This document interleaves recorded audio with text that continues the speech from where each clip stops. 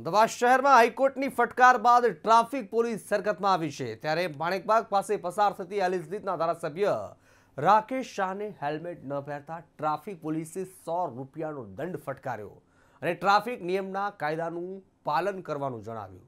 તો રાજ્ય સરકારની ગાંધીનગર પ્રવાસન વિભાગની ગાડીને 1000નો મેમો આપી કાયદાનું ભાન કરાવવામાં આવ્યું હતું।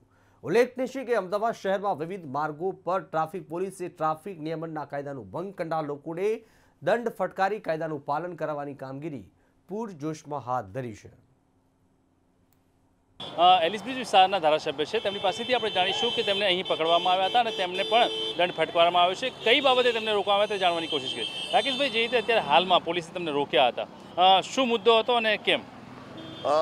માણેકબાગ 4 રસ્તા પર જે ટ્રાફિકની ડ્રાઈવ ચાલી રહી હતી, હું ને મારા પત્ની એક સોશિયલ કામ માટે એક પારિવારિકમાં મરણ થયું હતું, એટલે થોડીક ઉતાવળમાં હું નીકળ્યો હતો અને હેલ્મેટ મારાથી પહેરાઈ નથી, એ મારે એક કાયદાનો ભંગ થયો હતો।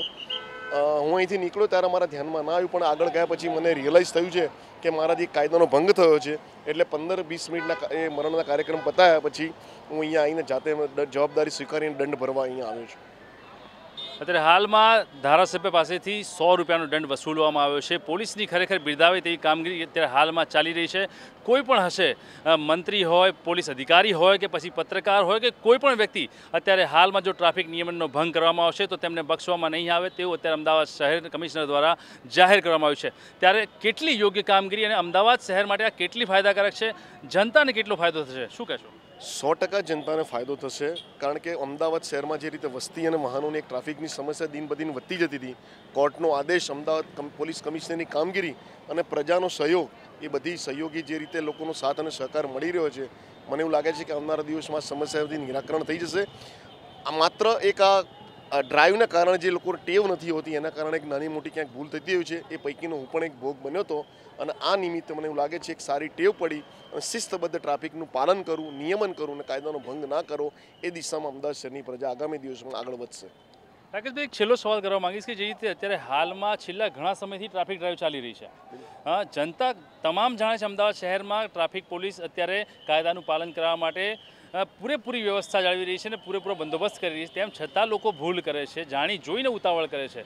શું કારણ હોઈ શકે અને જનતાને તમે શું એક તમે જોડાયેલા છો સરકાર સાથે, તમે ખુદ જનતાને શું મેસેજ આપવા માંગશો?